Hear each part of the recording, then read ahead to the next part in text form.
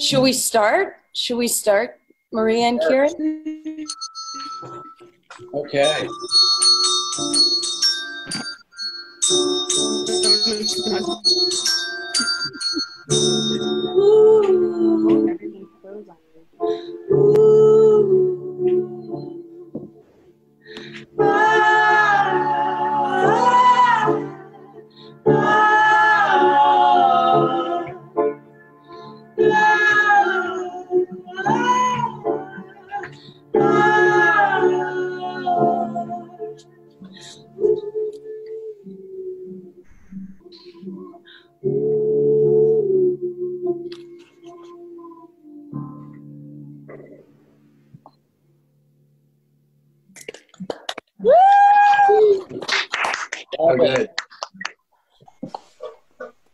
Okay.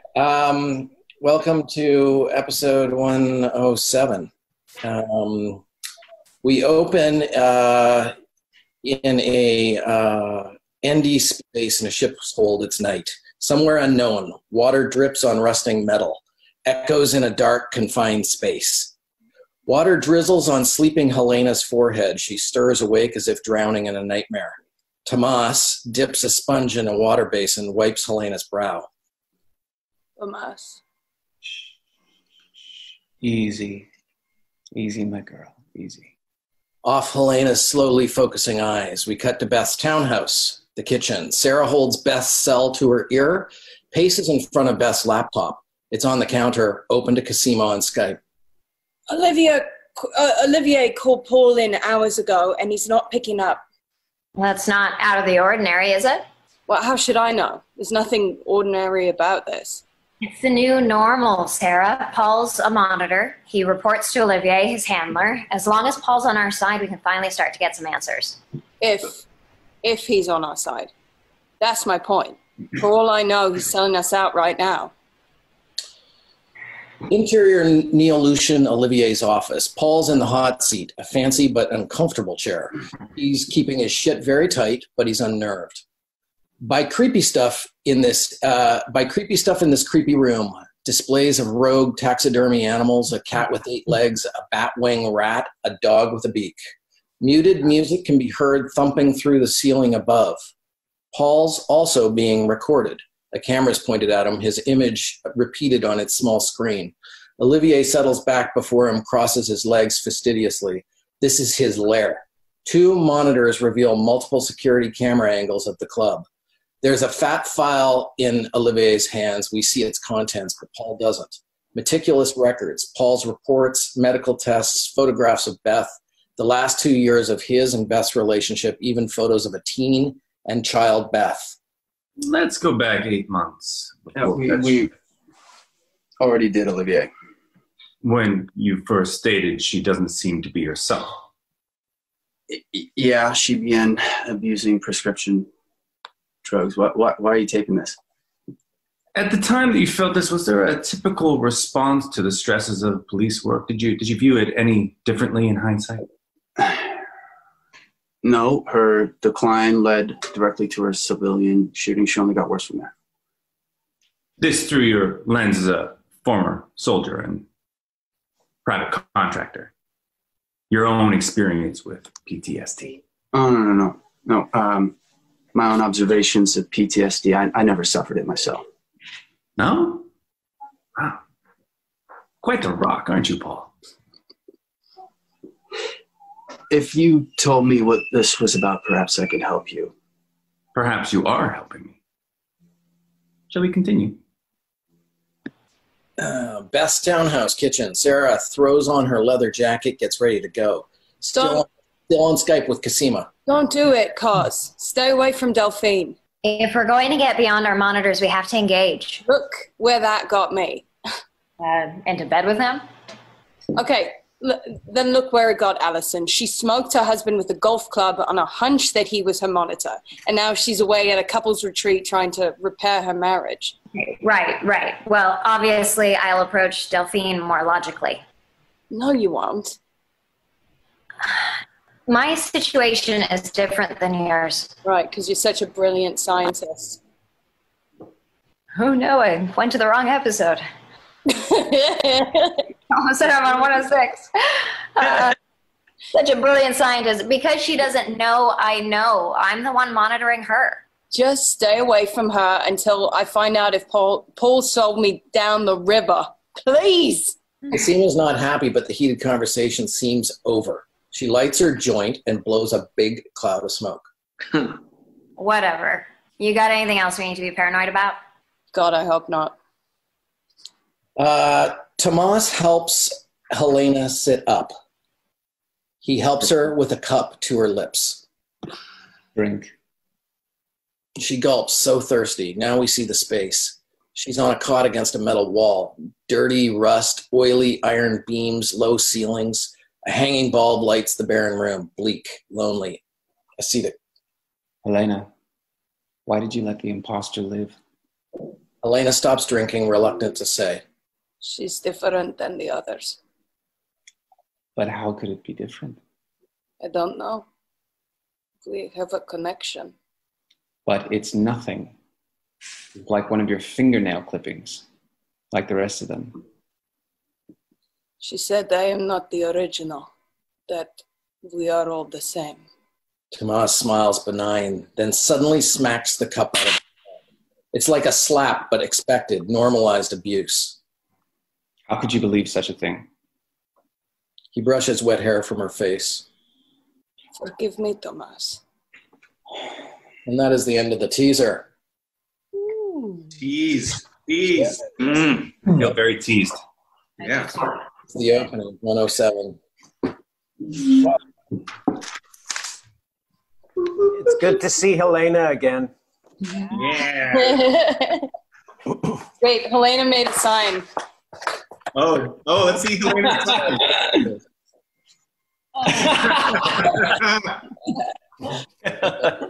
Please help. Yes, please share your pictures of Helena if you have them. Oh yeah, we got him. Yeah. You can tell Helena's coming because you start to like chew your cheek. Someone has to do the score. Someone has to do the. We should have had Trevor Yule on this call. Yeah, that's right. Yeah. Just to fill in some score there. Okay, here we go. Act 1. Exterior, Neo-Lucian, night. Industrial wasteland, city in the background, very little here but darkened buildings and a scattering of parked cars, including the Jag, Sarah, and Felix inside. Paul was supposed to meet Olivier at an underground club he owns, and there's Paul's car, so...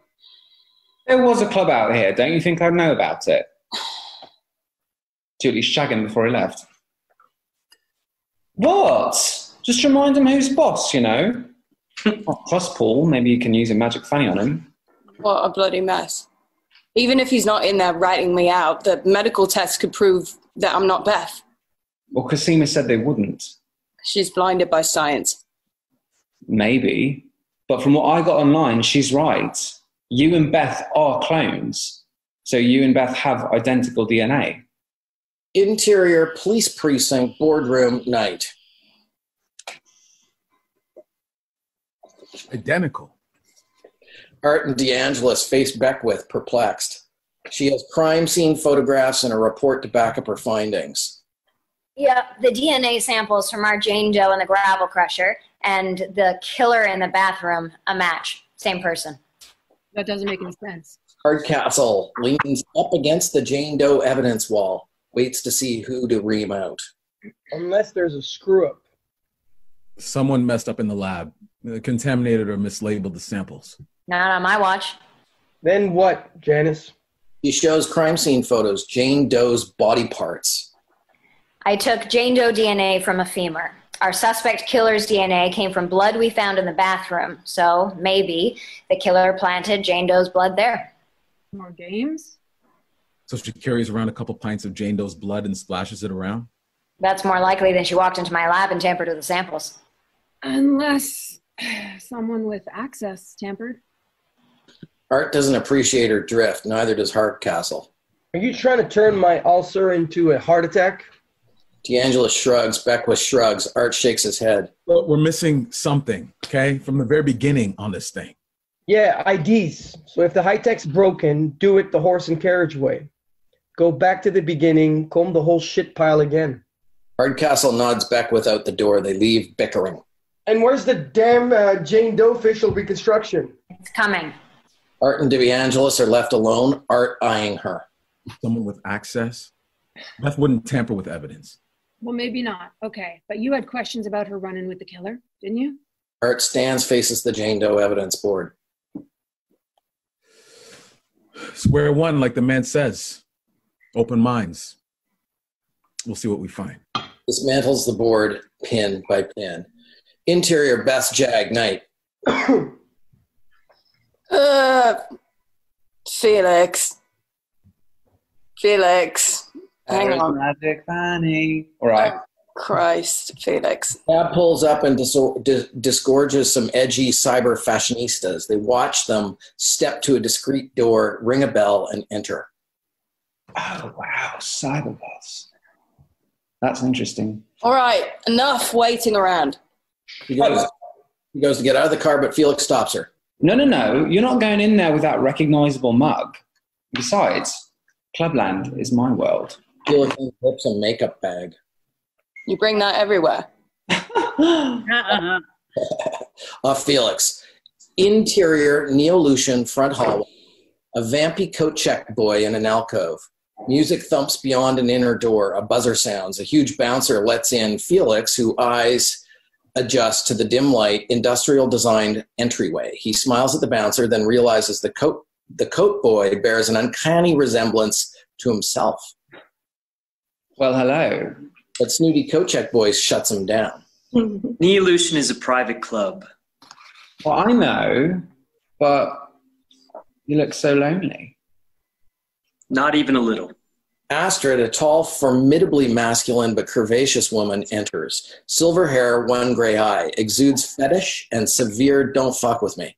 Felix can tell she's the real gatekeeper. Oh, good. The brains. Can you tell this one that Snooty won't do? He's new. Guilty. But I've come all the way from Brixton to party at Neo-Lucian before I die. My friends told me to mention Olivier. That seems to soften them up. Astrid smiles. Can't help but like him. You're dying. Poor thing. Inevitably, I'm afraid. Then you're not familiar with Neo-Lucianism. Oh, there's an ism. My darling, Neo-Lucian is far more than just a club. Astrid takes Felix's arm and the bouncer opens the door to the club. Loud music hits them. Interior, Neo-Lucian, Maine. High-tech industrial, crazy light show, an energized crowd of cyberpunks, cybergoths, and rivet heads. Okay. Rivet heads. Watch projection screens showing biological processes, abstract surgical procedures. Felix is impressed as she leads him through to the bar. Augmentation. Self-directed evolution. Felix clocks a couple of leaky, silver-haired, single contact lenses, a similar look to Astrid. Well, I'm intrigued. Is everyone here a Neo-Lucianist? In a cordoned-off area, Felix sees a tattooed practitioner, latex gloves. She pulls a branding iron out of a misty stainless steel container, liquid nitrogen. Not everyone. We've got techno-progressives, body mods, biohackers. Membership is really in the mind. Oh, yeah. The practitioner presses the Sub-Zero iron onto the clubber's wrist. Freeze branding. Your eye. Is that a permanent augmentation? It will be one day, but I have other enhancements. Well, a philosophy so physical makes for a very handsome tribe. So what about Olivier? Is he enhanced? Darling, you have no idea. Yeah, no. Oh, we do. We have an idea. I want to have an idea. Whose sick idea was this? Interior, Neo-Lucian, Olivier's office. Club music thumps through the walls. Paul and Olivier are seated in the same chairs facing one another. Silence as Olivier scribbles notes. Paul looks tired, fed up. I've been here for hours. I should get back to her. When was the last time you and Beth were sexually intimate? 3 days ago. Who initiated it? She did.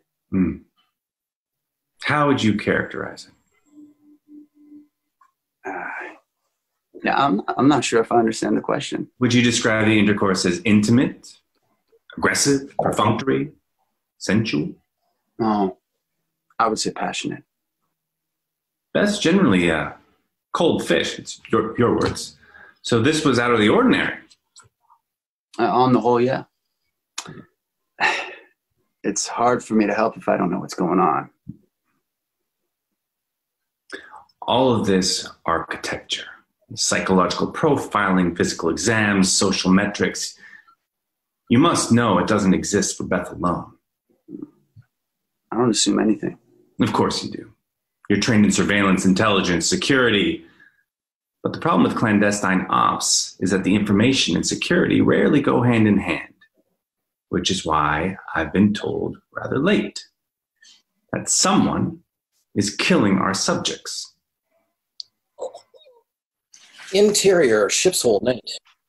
Helena sits on the cot, a white bed sheet wrapped around her shoulders, her feet in a basin of warm water. I'm hungry, Tomas. No, not yet. He picks up a towel. Your task is more difficult since the real Beth child shot our friend Maggie Chen. They're harder to find. Helena pulls her feet out of the basin. Tomas dries them with the towel. Maybe we can use the imposter. I would like to see her again. Tomas smiles. It will say anything to justify itself. Helena knows what to do. She kneels, drops the bedsheet, exposes her etched back. I'll be strong. Tomas brandishes a razor blade.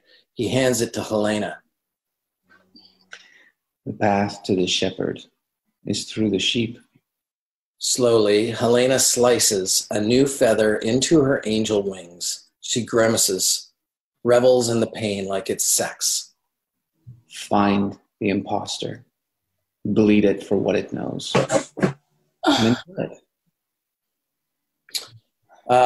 Interior, Neo-Lucian, Felix on the dance floor, dancing all mod like Sting and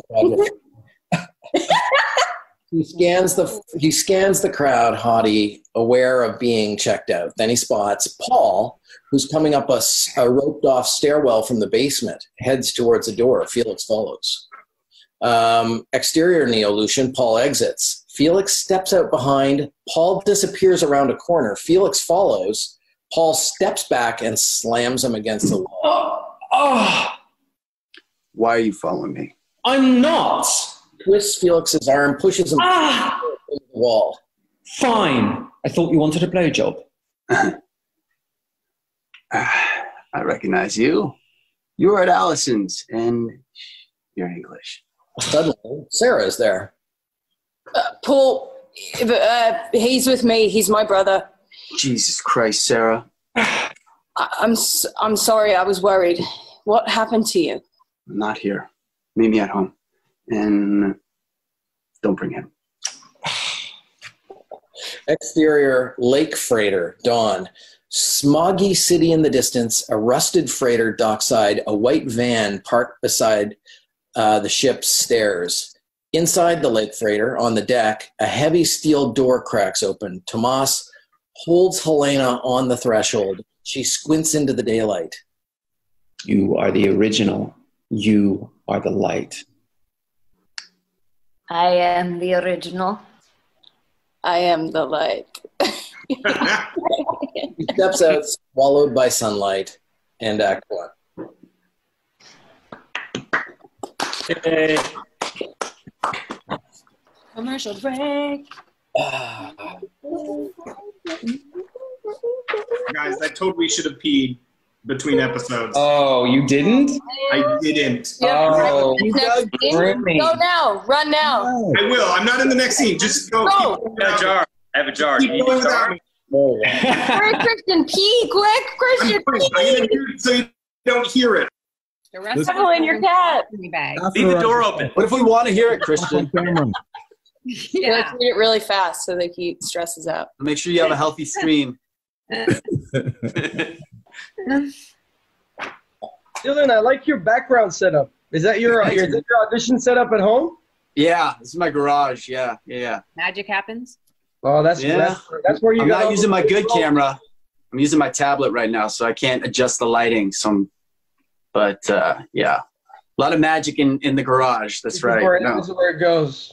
That's where it happens. Hey, Graeme, do you know what this is that I'm wearing? It's the actual one. Ah! It's the coat. Where's the arm? It has on now. Hold on. It's the real. Guys, did the arm disappear? No, it's right here. Someone's so. You're getting too buff, but you can't even. Jordan, do you have the original kimono too?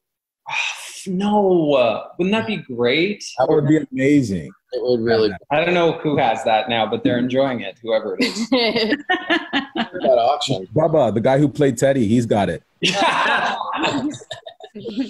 are we waiting for Kristian? So we can. Oh, he's back. Good. Let's do it. I highly recommend peeing. You feel better, Kristian? I feel great, guys. Okay, You look great. You look Okay, lighter. so shall we continue with Act 2? Yes. Yeah. All right, excellent. Act 2, interior townhouse living room. Sarah digs for her keys in the container. She can't find them. She turns around, sees Paul holding them. Sarah holds her hand out. Fork him over. I'm going to see my kid. Trust is stretched thin. Sarah wants to leave without giving up anything, but Paul won't let her. Those are Beth's keys. Let's go over what you know again. There's 9 of you. No, there's just one of me. That just like there was one of Beth. That's not what I meant. Beth figured out, yes, that there were 9 so far, but I've only met Allison. Now, give me the keys. Who else knows besides your brother? Just me and Allison. Well, what about Allison's husband? They've been together since high school. He's not her monitor. We don't know that. Paul, what's going on? Is Olivier onto us or what? Olivier said someone's killing the subjects. You know anything about that? Sarah considers telling him everything, but it passes. No. Who? He just said to watch Beth closely, make sure she's safe. Not aware. Aware of what? Of us, of me. This is high-level shit, Sarah. An illegal human cloning trial. You think I don't know that? She holds out her hand for the keys. Aren't you the least bit worried someone's trying to kill you? Yes, but at least it's not you. And I still need to see my kid. Paul relents, but hands her a different set of keys. Take my car. It's in the underground. Why? In case someone's tailing you, all right?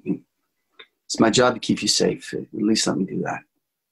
Sarah takes the keys, feels a pang of guilt.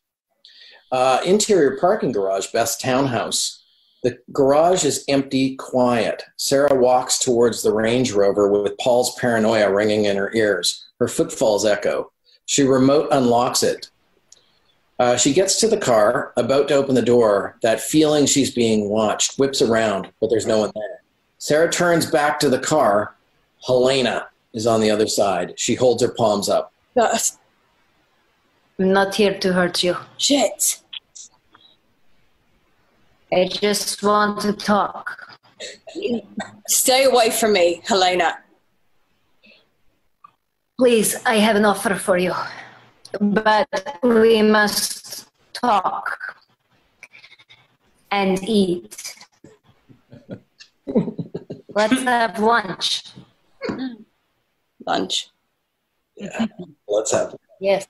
So now we cut to a diner, greasy spoon, taxi driver hangout, great pie, in a booth. Sarah can't believe she's sitting across from Helena, Assassin Black. Watches her every move. Half-done dishes surround her. The girl is ravenous. Adds salt to a bowl of Jell-O. Weird. Heaps sugar into her coffee. Her manners are crude. Talks with her mouth full. I dreamed that we were friends. We're not friends. We will be. I've been a Sarah palms a steak knife off the table, just in case. Don't they feed you wherever you go? You know my name. What is yours? No, this friendship isn't there yet. What are you, Russian? I grew up pure in a convent in Ukraine. Ukrainian nuns. Is that who made you kill Katya, Obinger, and the others? No. They saved me from abandonment.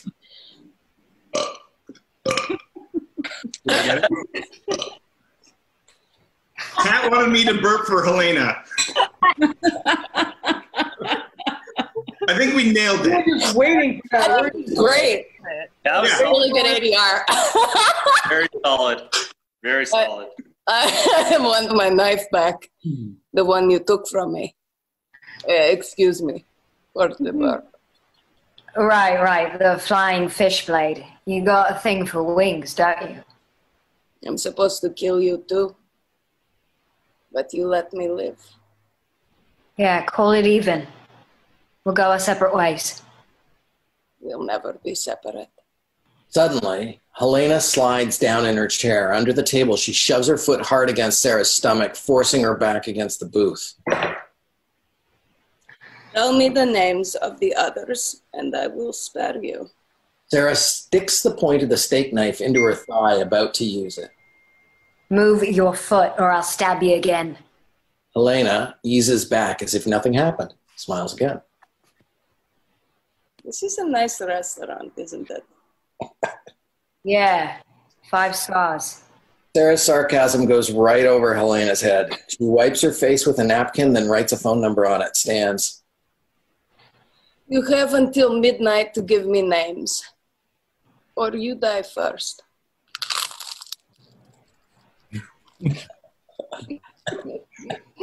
How stale is that bread? I toasted it earlier today. It's very dry. I'm not cutting yet. You have to keep eating. Oh, man. It's like a rule when you're eating. Whenever you're eating, I just like to not say cut. As I'm pouring sugar, you're just like, leave it, just a little longer. Keep going. Helena leaves, Sarah stays. That was unreal. Looks at the scribbled handwriting, erratic, childlike. Interior precinct boardroom. We are close on similar childlike drawings. Helena's artwork. The Jane Doe evidence board is being rebuilt. Gruesome image by gruesome image. The rest of the case is laid out before Art and DeAngelis, a headache on the table. Art flips through crime scene photos. DeAngelis walks in carrying an evidence box. Best paperwork. It's like a mess, like she's never done it before. Jane Doe's fingerprints results aren't even filed. I know. We ran them. No match. Yeah. No, Beth checked the results, I remember. But even if there's no match, they should be here. But Art's staring at a crime scene photo, a severed hand in the gravel crusher. The man said double check everything. So let's get forensics to pull the hand and run fresh prints. So we're hitting the morgue? Yeah. I thought you'd like that. Yeah. Cool. Interior, Neolution, Olivier's office. Curled, scaly chicken claws, magnified. Olivier looks through a huge magnifying glass, listens to Wagner as he works with his hands, conjoins a chicken claw and a white rabbit. More rogue taxidermy. His cell buzzes. Olivier pushes the magnifier aside, answers without checking the caller ID. Hello. You have a problem. Olivier sits up, judging by his reaction, he's important. What kind of problem? I just received the results of Beth's recent medical exam. Okay. We reveal in a hotel room, Dr. Leakey is on the other end. Dark room, curtains drawn, he stares at a laptop, captivated by what he sees. She's not Beth. But all we get is the screen's reflection in his glasses. Looks like punch cards or DNA sequencing gels. Well, which one is she if she's not Beth? That is not your concern. Just bring her in. We go to Casima's apartment in the daytime. Casima. She's back?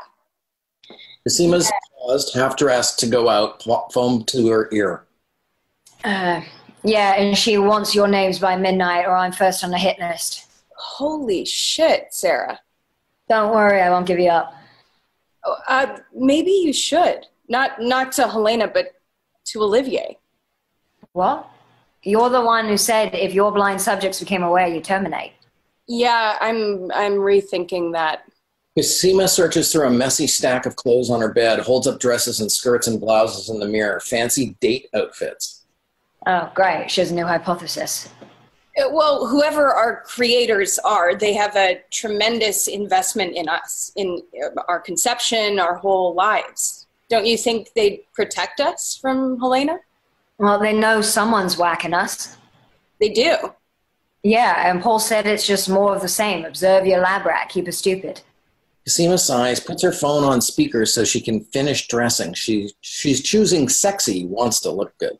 Okay. Well, my end feels a little different than yours. You ever heard of this futurist, Dr. Aldous Leakey?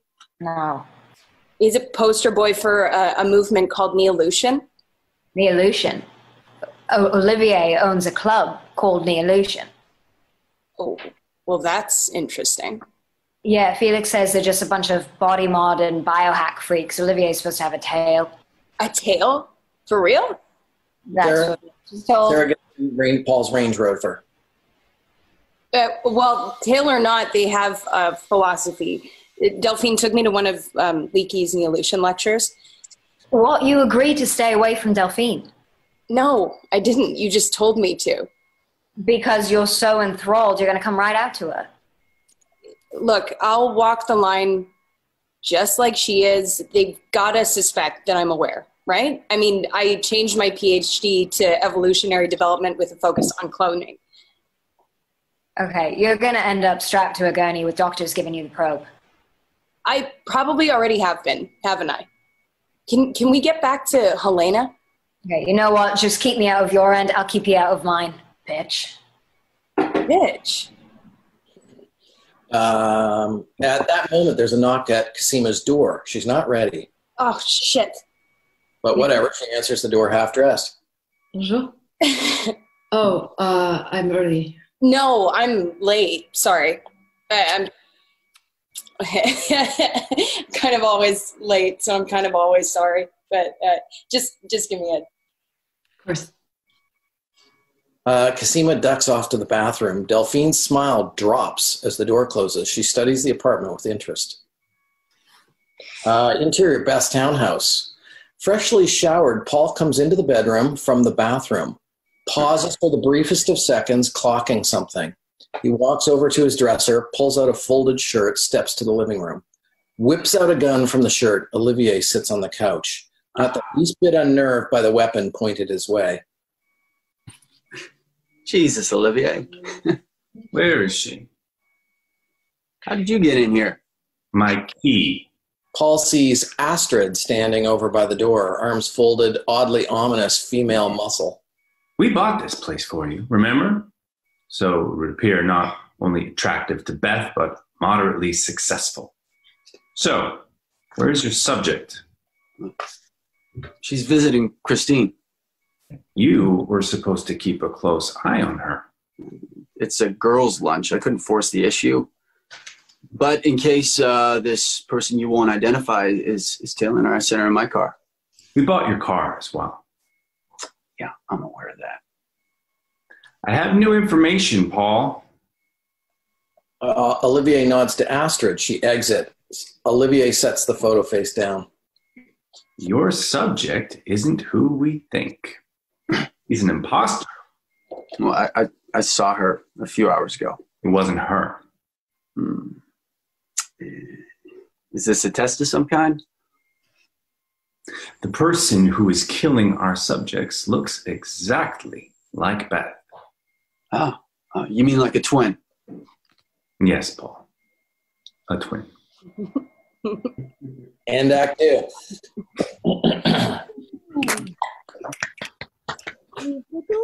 Oh, shit. Very nice. Commercial break. You have to pee. Commercial break. Maria, are you in this episode, Maria? Yes, I am. baby. Okay, when do we get to see you? Pretty soon. Okay, I can't wait. I put my Mrs. S's plaid shirt on just to get ready. You have your rifle. I'm afraid I don't have the rifle right with me. No one's going to believe it. It's not authentic if you don't have the rifle. Oh, God damn it. I'll get a Hurley.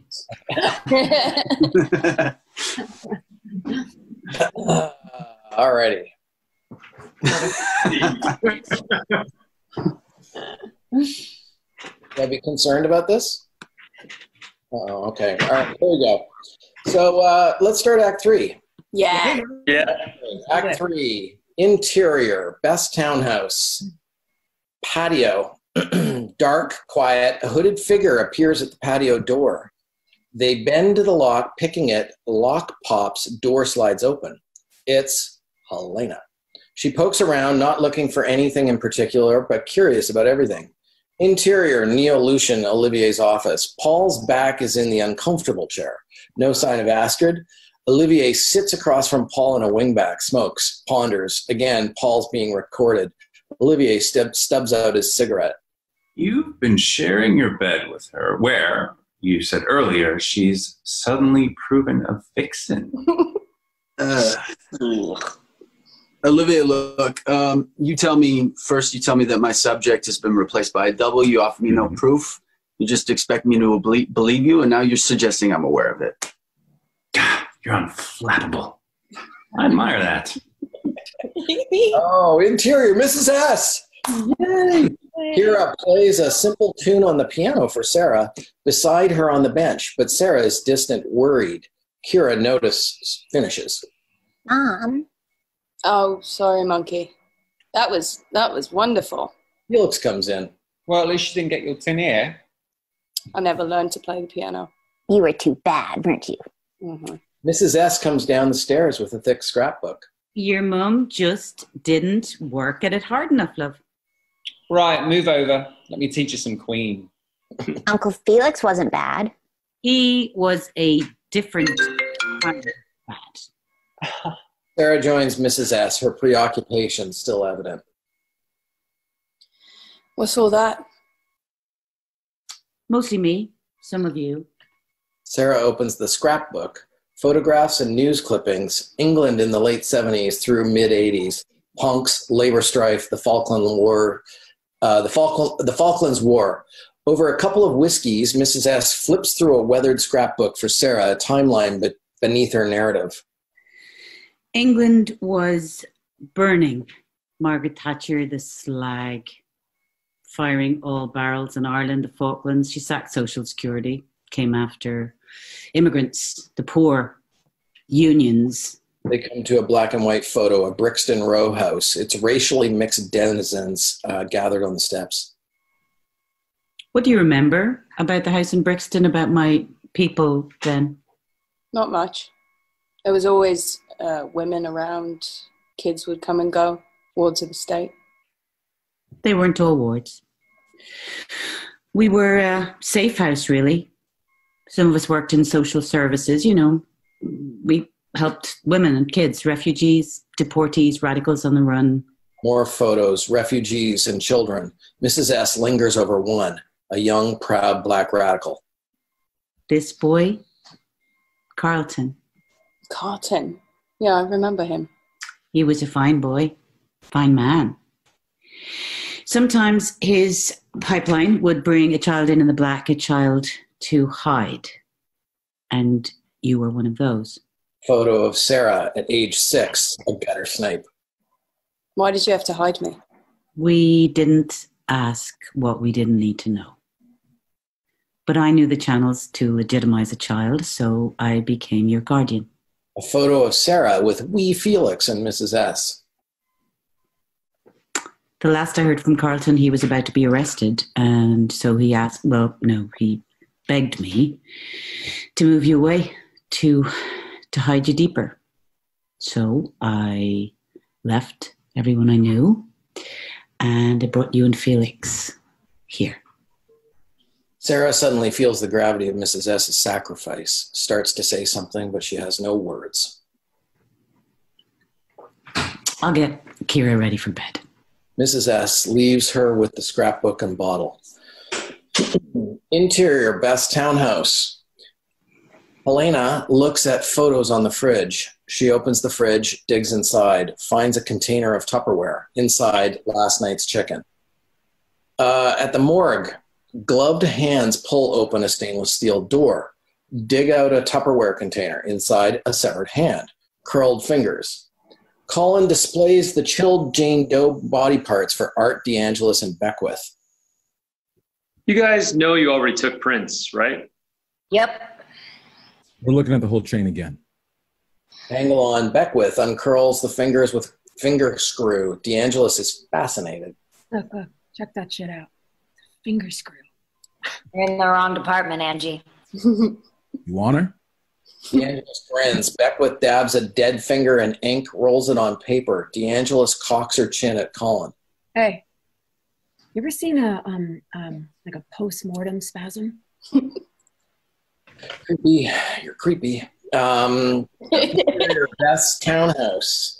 Helena pokes through the closet, smells his or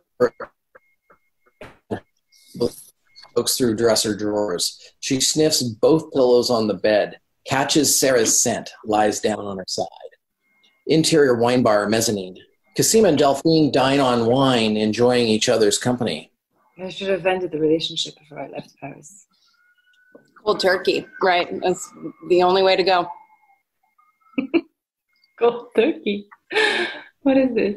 Oh, it means abruptly. Yes. Yeah, he was going to follow next month, but I changed my mind. Oh, so you're the asshole. Yes.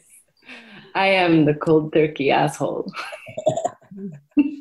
Something catches Cosima's eye. No way. Dr. Leakey below them gathers his coat from the coat check.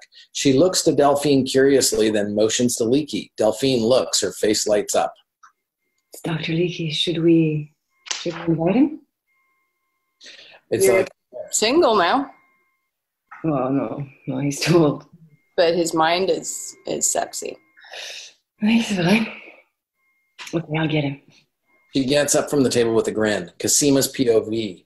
Out of earshot, Delphine nervously slips up behind Leakey, looks up and smiles at Cosima. She taps him on the shoulder. If they're acting, they're very good. Leakey can't quite place her. She's mildly starstruck and cute. Points up to Cosima. Now he remembers, waves, and graciously accepts the invitation. Off Cosima. Okay, what's next?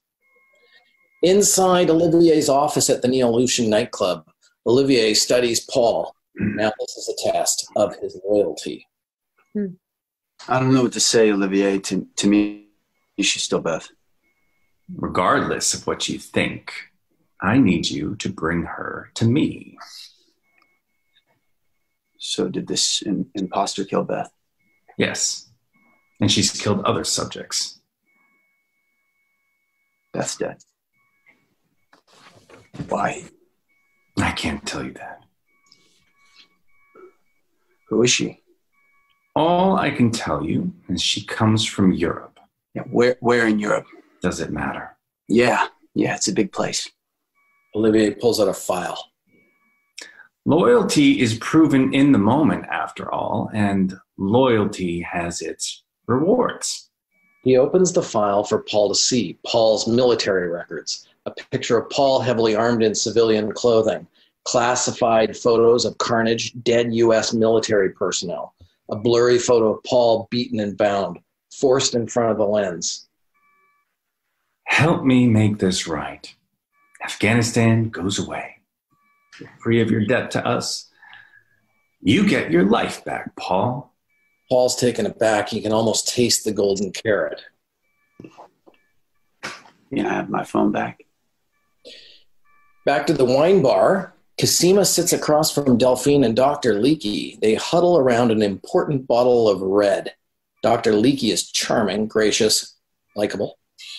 Yeah, I'm still working it out with my advisors, but my dissertation is about epigenetic influence on clone cells.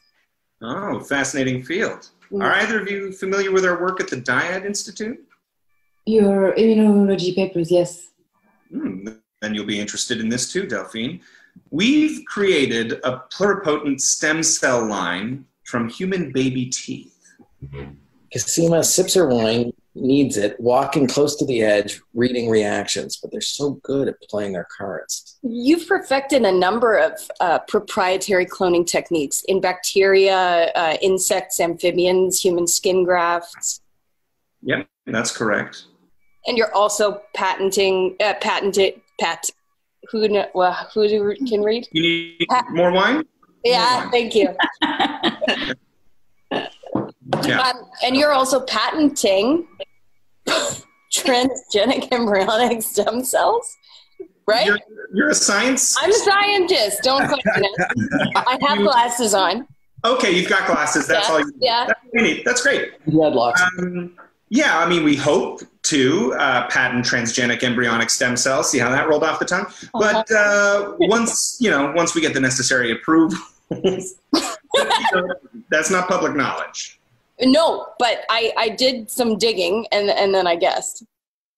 Cassima, she's very cheeky. That's why I like her. You know, I'm always looking for undiscovered wines and brilliant minds. What do you think? What do you think? Both of you. Creepy. What? It's not creepy. What do you guys think of, both of you, of applying to the Institute? We have a number of grants and programs to fund outside studies. You're propositioning us. Well, who knows? You could be the next Watson and Crick. I'm just a geek girl from Berkeley. Well, I can tell you have a very unique perspective, Cassima. One day, you could be on the cover of Scientific American. Scientific American doesn't put scientists on the cover. Well, every rule needs to be broken. More wine? Not creepy at all. Back to Olivier's office at Neolution. Astrid has been called in. She hands Paul his phone back, stands behind him ominously. Put it on speaker.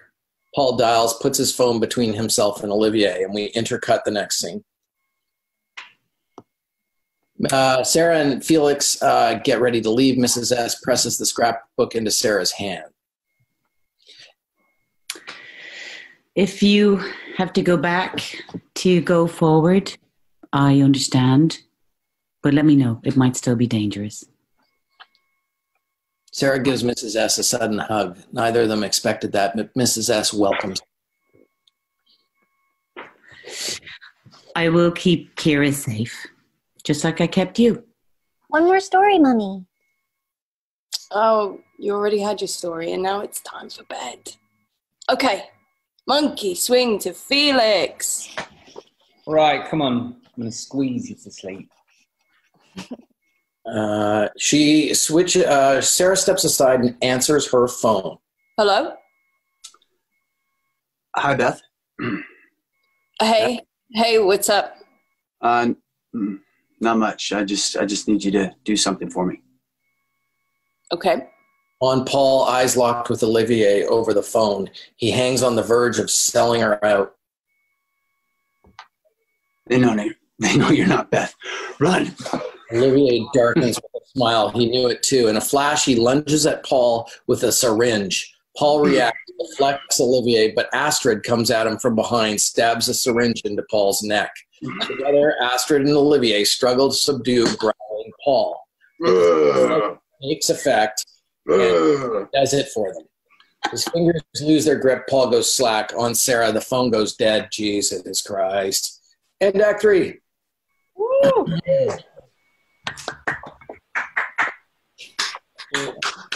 Sistering.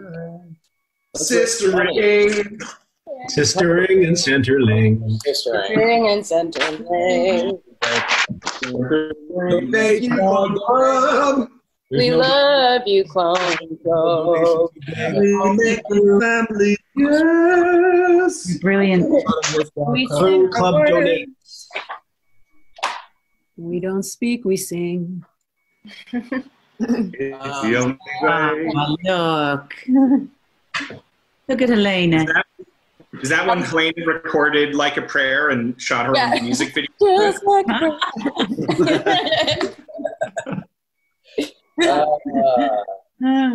all right. Shall we move on? Yeah. All right. Act 4. Here we go. We're inside Paul's Range Rover. Felix and Sarah are in the Range Rover, and we're back outside Club Neolution. All right, so Big Dick Paul just proved he's down with you for real, but he also said to run. I can't just leave him be. It's probably my fault he's in there. So you're going to go to take Asima's bad advice and fess up to Olivier? I have an even worse idea. No. It's probably the worst idea I've ever had. Sarah pulls out a napkin, and there's a phone number scrawled on it. We cut to Beth's townhouse. Helena sits at the table, holds a fork, an empty place sitting before her. Across from her, another empty setting. And behind the setting, a photo frame of smiling Paul. Helena pretends to eat, talks like Sarah, plays house. How was your day, Paul? Yes, I also had a pleasant day. I went working and shopping. Her cell interrupts the fine dining. Pardon me, it's work. It's almost midnight. Do you have names for me? I do. Olivier. That's not the name of a sheep. A sheep? Bah. He's more important than a sheep, Helena. He's a shepherd. Helena is suddenly interested. Exterior, Neolution, back door. Sarah and Felix wait inconspicuously by the back door. I saw Paul come up from the basement, so Olivier's office must be down there. Then a pair of clubbers, drunk in love and in booze, stumble out of the door. Sarah sweeps over, catches the door before it closes. She turns to Felix, dead serious. Fee, if I'm not back in 15 minutes, call home, tell him everything. And make sure Kerry's safe, yeah? She hands Felix a business card, Detective Art Bell. Felix is freaked, tries to diffuse the weight of the moment. Sarah, just don't die, right? Your first funeral was just agonizing enough. Interior Neolution basement hallway. Sarah creeps down the dimly lit hallway, spies a security camera. Sarah flips up her hood, checks doors as she goes. Empty, locked, storage. Sarah rounds a corner, makes her way to a service hallway into a dilapidated tunnel, creeps forward around another corner. Astrid comes up from behind. Unmute. What are you doing here? This is off limits. Sarah slips her hood down. I'm here to see Olivier. And you are? Inside Neolution Olivier's office, smack! Paul is slapped hard by Olivier, who finds it all so unnecessary. You know how bad this can get. I'm not working for anyone. Then why protect her? I've told you she's a killer. Was she that good? A knock at the door, irritating Olivier. What is it? I have a Beth to see you. Paul sinks. Olivier reacts in surprise. He opens the door on Sarah.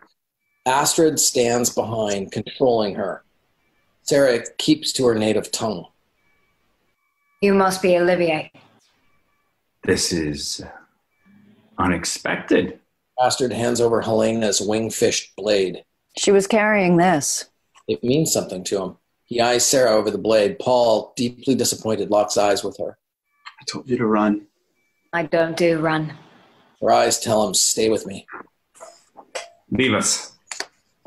Paul's Range Rover. Felix fidgets in the driver's seat. He checks the time, every passing minute a death knell. A very harmless-looking clubber walks by the car, but Felix is spooked by everything and everyone. He evil eyes the benign clubber, locks the doors. Inside Olivier's office, Olivier talks quietly on his cell, never taking his eyes off Sarah. She's afraid, like she's gone too deep down the rabbit hole. Call me back as soon as you can. He hangs up. Oh, these years. Never seen one of you in the flesh. You're even more beautiful in person. He thinks you're the killer. Me? You've got that all wrong. I have medical evidence that proves you're not Beth. How can you tell that if we're genetically identical? I'm not a scientist. Well, you still got the wrong girl. The one killing us is Ukrainian. She's blonde. She's a religious nut. You've created a whole new brand of fratricide. You're not listening. It's not me. Who is it? What do you people want? The future.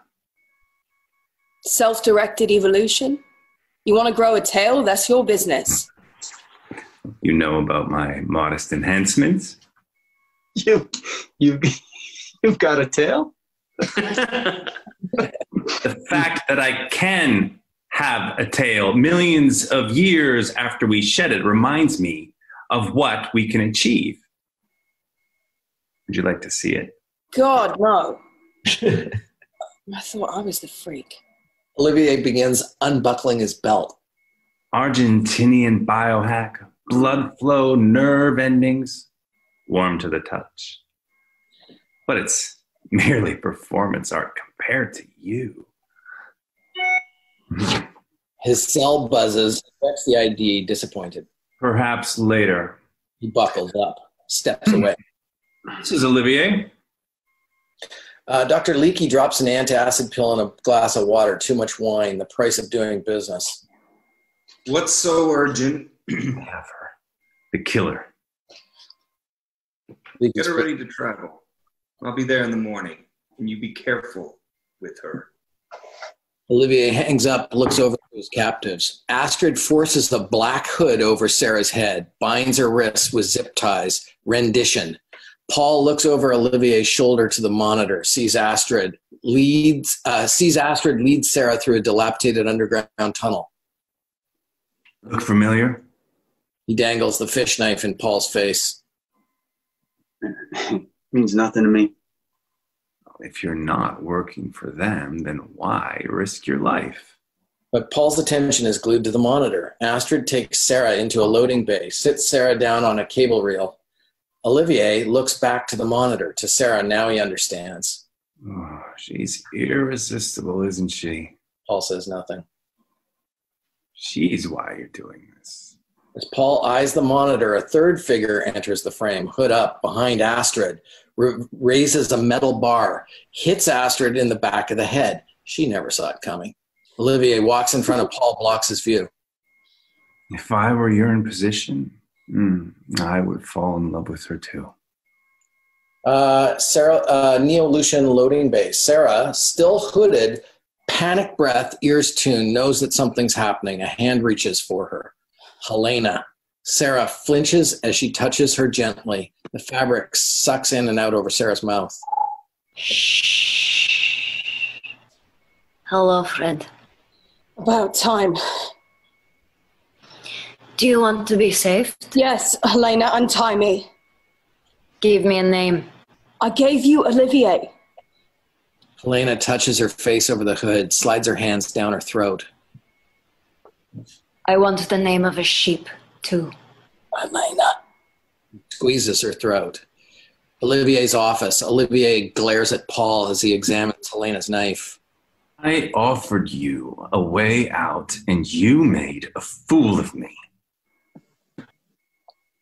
You made a fatal error, Paul. You trusted the wrong person.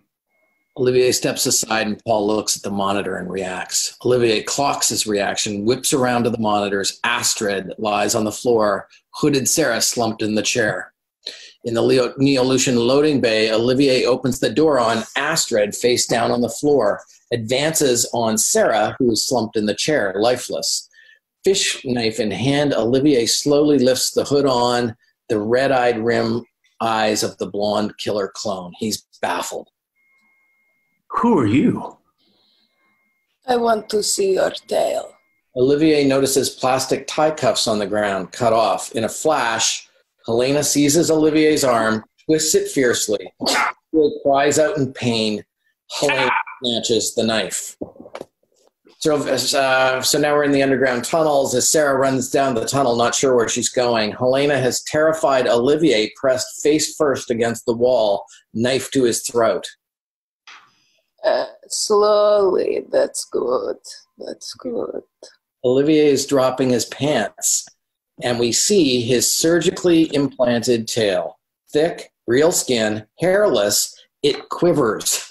Helena examines it closer, curious but disgusted. She taps it with her blade. Did you lie with the beast? She touches it with an exploratory finger, then squeezes, the knife ready in her other hand.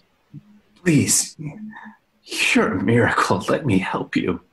I have a message for your master from Thomas.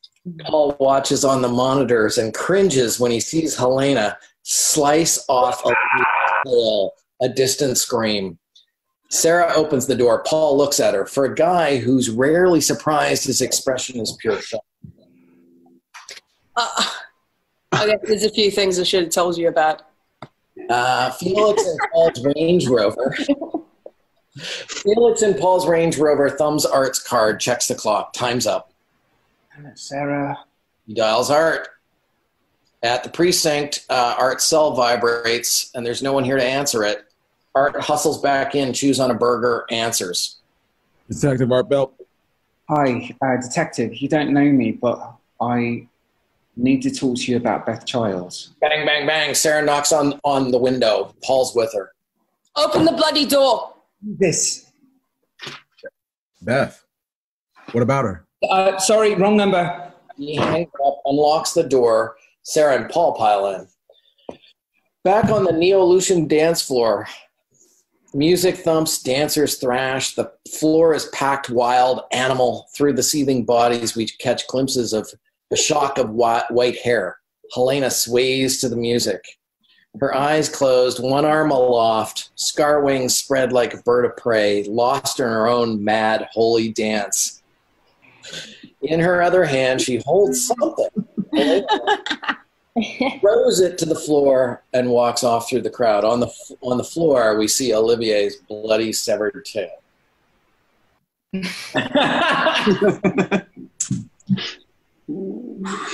And Act 4.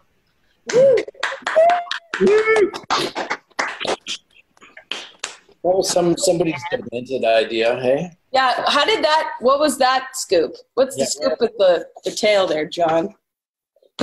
I don't know that the tail was my idea. I don't know if I Own it, John. Take ownership of that. It's Graeme's idea. I always thought Graeme was crazy. Paul's big stare was a lot of trouble to get it past. It was. Really? It was a really early idea. Was it because it was so phallic?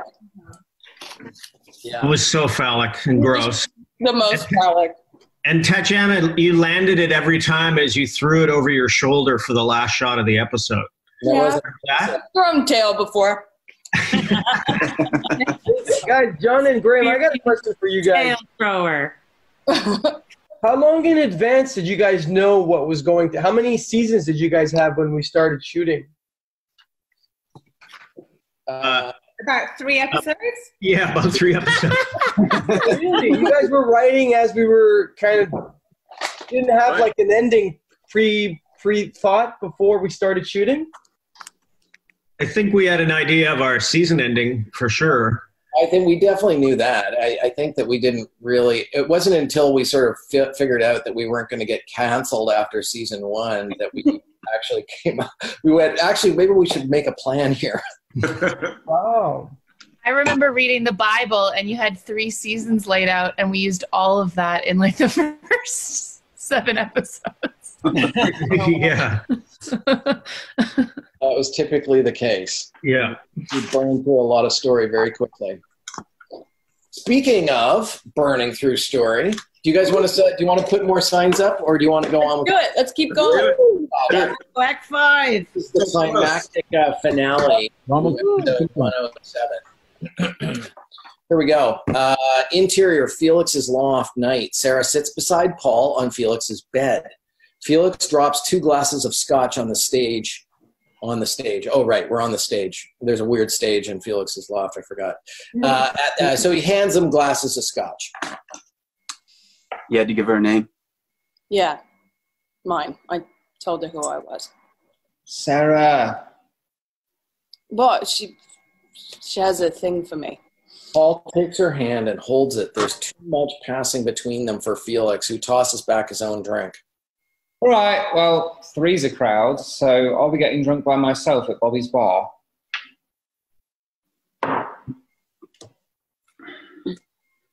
Sarah and Paul barely register him leaving.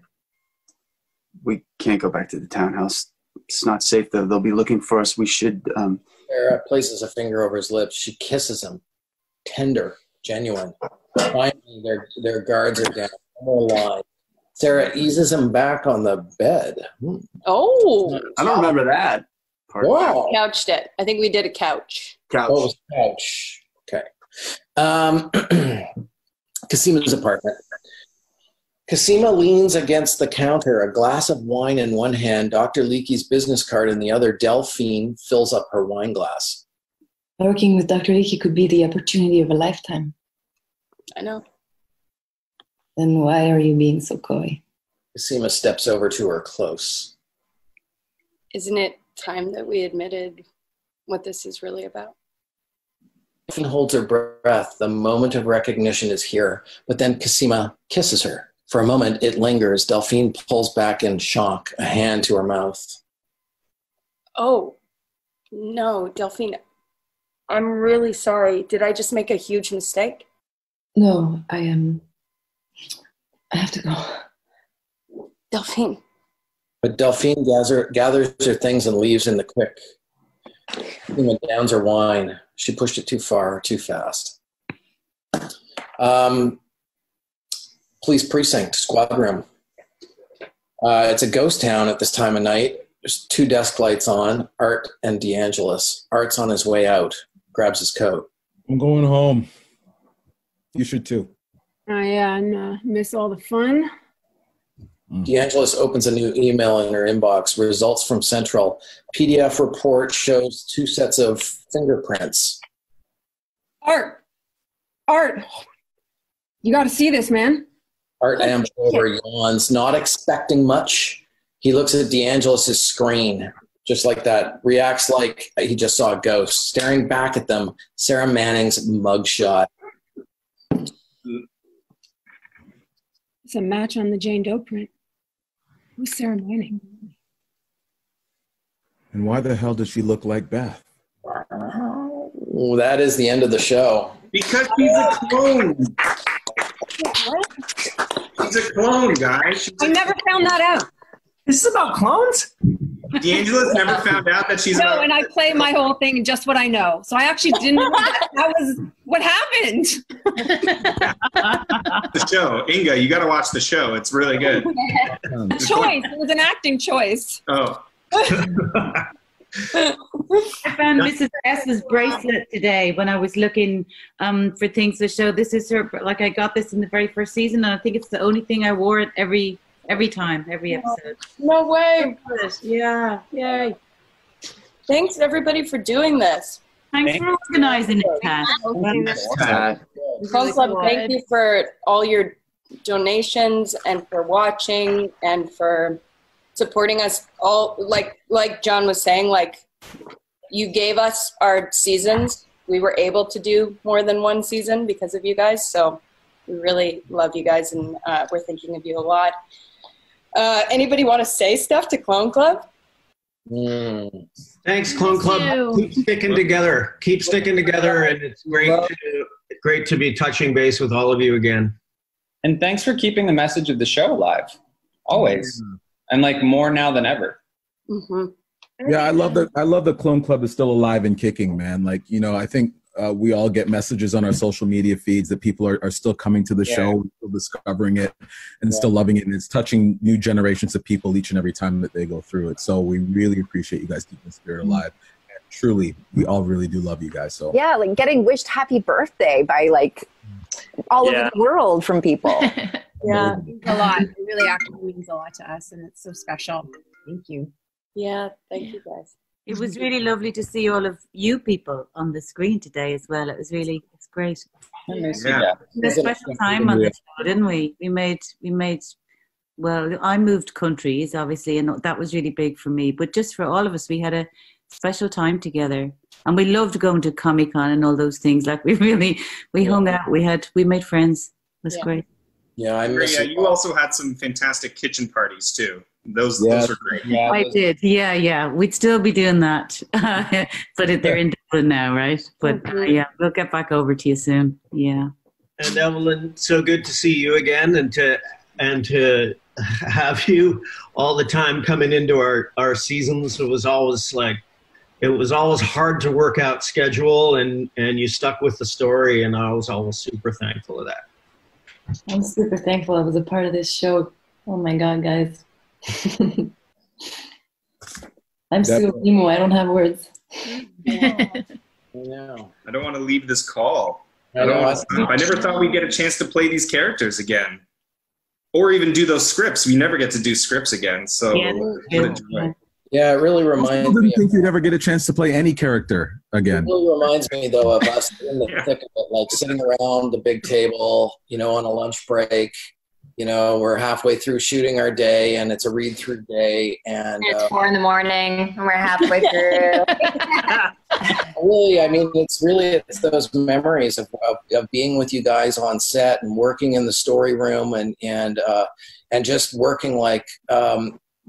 Just the intensely close bonds that we all created over the 5 seasons of creating the show. And I just think you guys are the most awesome family ever. Yeah, I agree. You too, man. Yeah. Also, shout out to Tony Elliott for writing that episode. Hey, yeah, absolutely. Tony Elliott. We forgot to mention Tony off the top. Big shout out to the rest of the season 1 writers too. When are we reading scripts from season 2, Tat? Tomorrow? You guys up? We should just read them all. Anytime. I'd love that. 10 hours. Quarantine. Yeah. 10 hours. 5 days, 1 season a day. Bunch of pee breaks. No pee breaks. Piss I breaks. have to go. I've really just I've locked my entire family pretty much in the attic for several I have to allow them to make some noise or get on the internet or something. We like you. Nice to see you. Love you. Bye. Be safe. See you. How about you all? Bye, Maria. Love you. Love you. Oh. Thanks, everyone. It would be so generous of you all to give you time. And I think anything we can raise is just going to be so meaningful to CenterLink and Sistering. So they're both thrilled that we're doing this for them. So anything we can give would be really much appreciated. Yeah, thanks, guys. We have to go. So nice to see all of you. Nice to see you guys too. Thank you, guys. Thank you, guys. Bye, guys. Guys. Love you all. Bye, everybody. Bye. Love you guys. Safe. Thanks for organizing, Tat. Thank you. Thank you, Plum Club. Thanks for being Thanks, here. No one wants to hang up first. I know. I don't want to. You hang up. Oh, you hang up. You hang up. Rick. Okay. Bye, everybody. Bye, guys. Love you. Love you guys. Love you guys. Bye. Bye, dudes. The best. Love you all. I have the last question. Stay healthy. Yeah, stay healthy, everybody. Bye, guys. You too. Bye. Love you. Bye. Love you.